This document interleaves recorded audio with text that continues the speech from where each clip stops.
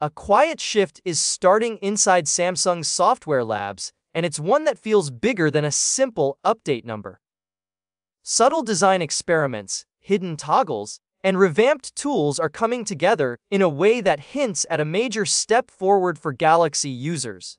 It's not just faster or cleaner. It feels like Samsung is preparing your phone for something far more customizable, more creative, and surprisingly more personal. Welcome back, viewers. Sam here. Like, share, and subscribe for more. Now, the interesting part about this new build is that Samsung seems to be treating One UI 8.5 like a bridge between what we've been using and what they want the Galaxy experience to eventually become.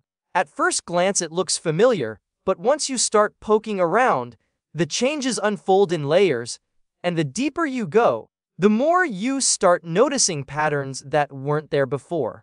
That's why this update feels less incremental and more like Samsung quietly pushing the reset button on how its interface behaves.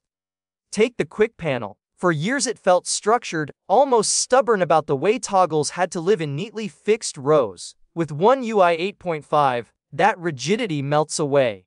Every toggle feels like a movable piece now. You drag them, resize them, and redraw the layout like a personal dashboard. And once you hit that edit button, you can suddenly make the brightness and volume sliders vertical, horizontal, or tucked away in a corner you prefer. It's the first time Samsung has let users rebuild the panel with this much freedom.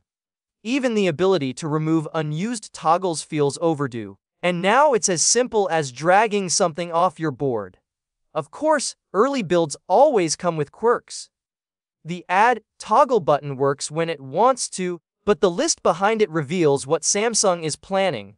A more modular system where every tool, every shortcut, and every control sits exactly where you want it.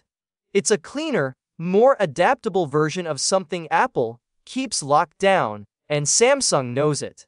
This is why so many people are already talking about it. But the changes don't stop at the surface. Samsung is finally leaning harder into content creation in a way that actually reflects how people use their phones today. Log video was already impressive on the S25 Ultra, but editing it on device always felt unfinished. Now, One UI 8.5 introduces proper lookup table previews and more granular color controls. Even though the LUTs don't fully apply yet, the skeleton is there. Sliders, presets, and real-time changes that make on-phone grading feel less like a chore and more like a mini studio.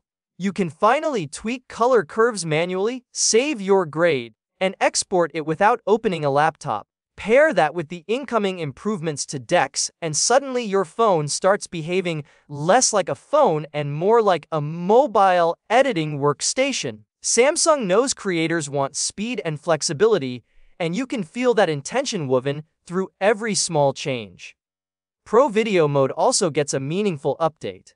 Being able to shoot in 8K at 25 fps might sound like a niche addition, but for regions with 50 Uz lighting, this eliminates flicker without forcing you to shoot at 30 fps. The natural motion blur from a 180-degree shutter angle looks smoother and more cinematic, which explains why so many filmmakers prefer this setting. It's the type of detail you wouldn't notice unless you know where to look, yet once you use it, you don't want to go back.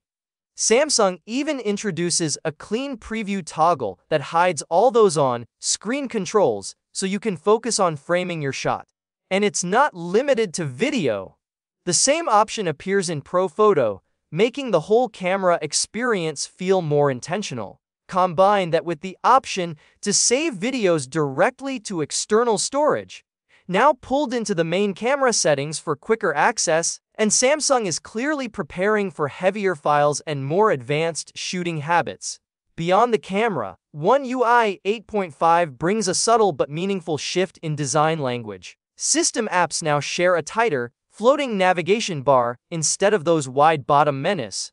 The phone app, gallery, weather, and other tools adopt a pill-shaped control layout that keeps everything centered and reachable. It's reminiscent of iOS, sure, but Samsung gives it its own tone, with softer transitions and less visual clutter. Everything feels more condensed and deliberate. The Gallery app is another standout. The interface is easier to navigate, previews load faster, and the editing tools feel more polished. Compared to iOS, Samsung's Gallery continues to offer more flexibility and deeper features, and this update widens that gap even more. Combined with the upgraded generative editing tools, the entire creative workflow feels smoother. Removing objects takes fewer taps, the interface guides you instead of overwhelming you, and the Keep Editing option means you don't have to repeatedly export and re-open the image. The ability to check previous versions is a small detail, but one that noticeably improves the rhythm of editing. Screen recording also gets smarter. Instead of capturing the entire display and trimming later, you can now record just a portion of the screen from the start. The fine-tuning box gives you a magnified view so you can adjust the edges precisely, making it perfect for tutorials or highlighting specific features. It's quick, efficient, and it makes you wonder why this wasn't added years ago. And then there's DeX. The desktop mode got a big redesign with One UI 8, but Samsung wasn't done. One UI 8.5 seems to unlock the ability to create multiple virtual desktops for better multitasking, though the feature doesn't fully work yet. The UI elements are already in place. If Samsung follows through, DeX could become one of the most underrated productivity tools in the mobile world, turning your phone into a true multi-desktop workstation. What ties all of this together is Samsung's renewed focus on making everything easier to reach, faster to change, and more flexible to shape around your own habits.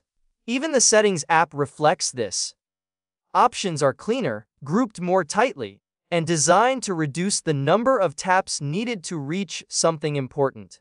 The update page now has a redesigned gradient background that looks refreshing and more modern than the utilitarian version we've had for years. And the bigger story behind this: One UI 8.5 is emerging earlier than expected. The beta builds have already been spotted internally for the S25 Ultra, with Samsung accelerating timelines as it shifts closer to Google's updated Android release schedule.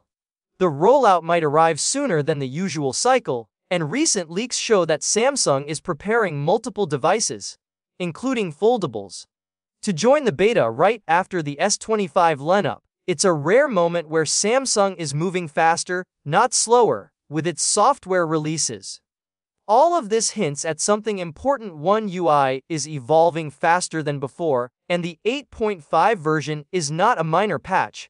It's the beginning of a more customizable, more creator-friendly, and more adaptive interface that feels like a preview of where Samsung wants to take the Galaxy ecosystem next. And if this early build is anything to go by, the next wave of updates might be even more ambitious. Thanks for watching, and if you enjoyed this deep dive into One UI 8.5's upcoming changes, stay tuned. There's a lot more coming. Like, share, and subscribe for more tech breakdowns, and I'll catch you in the next one.